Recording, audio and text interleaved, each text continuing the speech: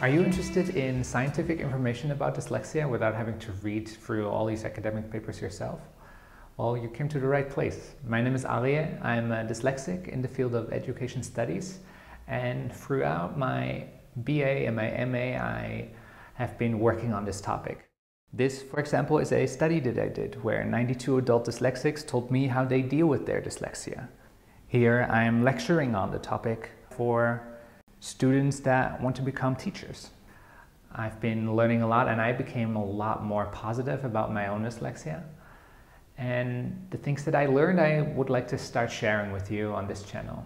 I am uploading videos regularly, and I'm doing this because I feel that dyslexia is often portrayed very negative. And I don't agree with that. I don't see myself in such a negative light. I don't see other dyslexics in such a negative light.